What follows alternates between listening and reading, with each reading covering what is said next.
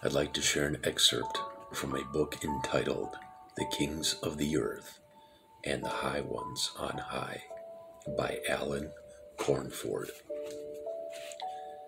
A grove is a term which denotes a woodland sacrificial and or worship site, or a group of druids, and the meetings they hold. The Bible uses the term priests of Baal and priests of the grove, who made the children of Israel pass through the fires to Molech.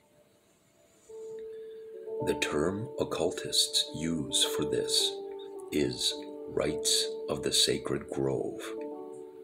This ritual was also called the rite of ablution.